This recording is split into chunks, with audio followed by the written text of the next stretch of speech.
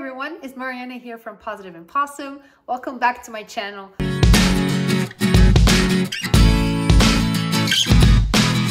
Now that you are more familiar with what service dogs can do, with the characteristics of what makes a successful service dog, and now that you have correctly collected and stored reliable migraine scent samples as shown in my previous videos, make sure to watch them, we can slowly start developing our dog's nose for scent training.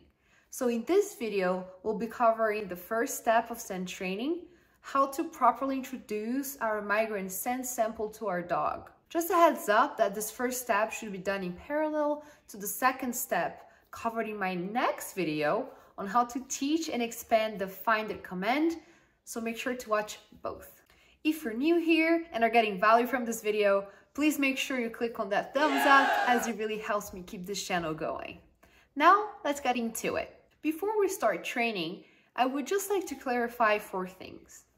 First, in these initial stages, we're aiming to first establish a regular short training routine once or twice a day for 5 to 10 minutes to build up anticipation in our dog for the training session. We'll then progress little by little over time to a point where we will be able to stimulate and integrate training into real daily life at random times and places. In these initial stages, the dog will perform better if hungry, so aim to train a bit before mealtime.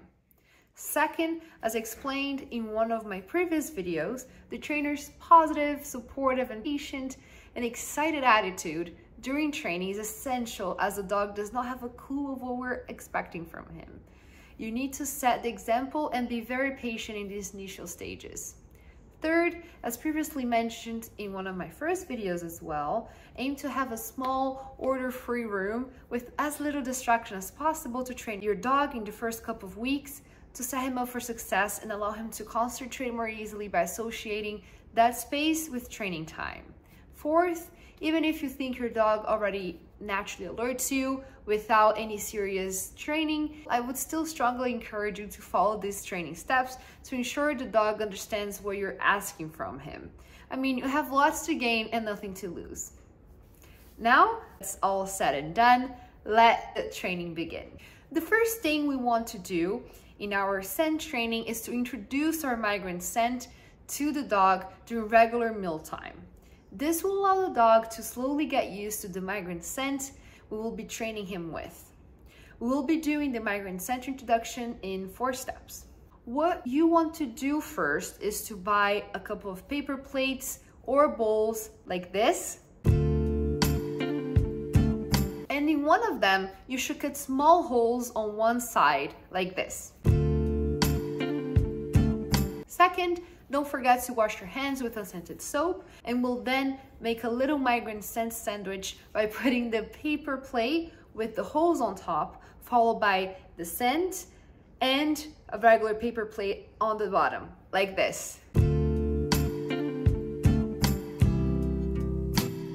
Third, we will with one hand add the dog's regular kibble little by little on top of the paper plate, but on the side of the plate without any holes, while holding the entire paper plate migraine sandwich with the other hand, like this.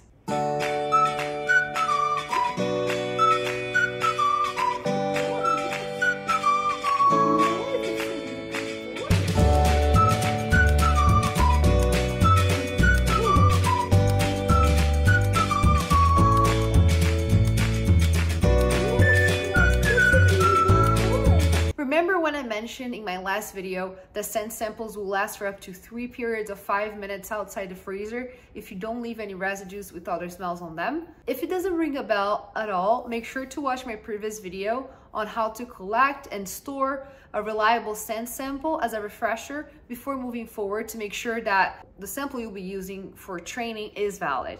This is important because we will expose the dog to the scent many hundreds of times during the training process, and mistakes in this stage can't always be undone in later stages. This piece of information on the sample's duration comes in handy here because that's why we made all of the holes on the paper plate on the opposite side to where we are serving the kibble, so we can protect and reuse the migraine samples a couple of times. The idea here is for us to feed our dogs food with the migraine sample underneath it, so they start getting used to the idea that this migraine scent brings rewards and food. The fourth step is to repeat this way of feeding your dog for the next 7 days. After your dog's third feeding session, it is important for you to start moving around the training room, changing places and positions, so start letting your dog know that the migraine smell is not static and won't always happen in the same position. And this is how you properly and slowly start introducing your dog to your migraine smell. As I mentioned at the beginning of this video, this is the first step and should be done in parallel to the second step, covered in my next video on how to teach and expand the find a command, so make sure you watch both.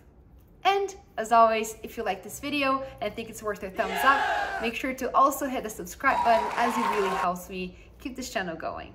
Thanks a lot and see you soon.